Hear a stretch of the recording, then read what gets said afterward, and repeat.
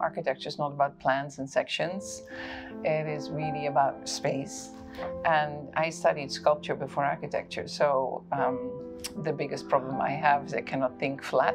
I can only think in 3 dimensions, so I tend to build everything 3D in the computer, and that's why in like 1990 I already graduated with little wireframes from the computer in Holland, and then came to Columbia and was I think the only student that worked on the computer at that point.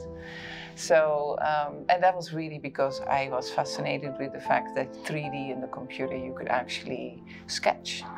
So that has been the trajectory of the office, that from when we started in '94 we were fully 3D in the computer and have been doing that ever since. And then it was quite funny because, you know, most architects would make sketches, pencil, pen, and then put it in AutoCAD. And we sketched in the computer and would cut slices through the models and draw that by hand. So we were like really funny.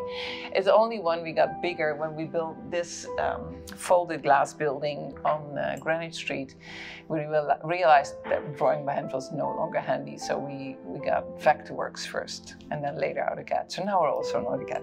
4 years already.